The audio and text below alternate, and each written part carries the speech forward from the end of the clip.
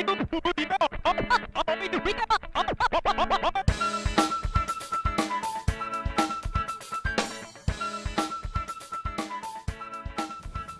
I'm Desmond Ortega. This is Yak Yak's Word Up, your twice weekly 3-minute ticket to a smarter you. And you know, not every intelligent word has to be big and hard to pronounce. In fact, today, we're going to prove it.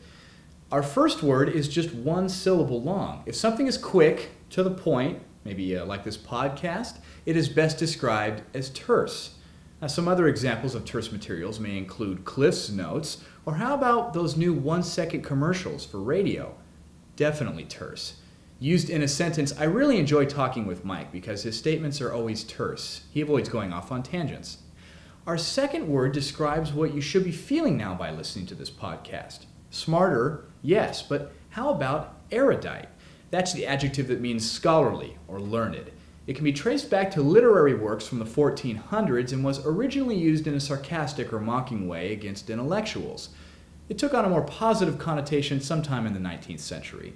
Some of the most erudite people I can think of include Noam Chomsky, the professor emeritus at MIT, or Stephen Hawking, one of the world's greatest leaders in theoretical physics. In a sentence, Joseph is the most erudite person I know. He just got a master's in chemistry, and now he's pursuing a doctorate in rocket science. Terse and erudite, a couple of great adjectives to use for Word Up, don't you think? See you next time.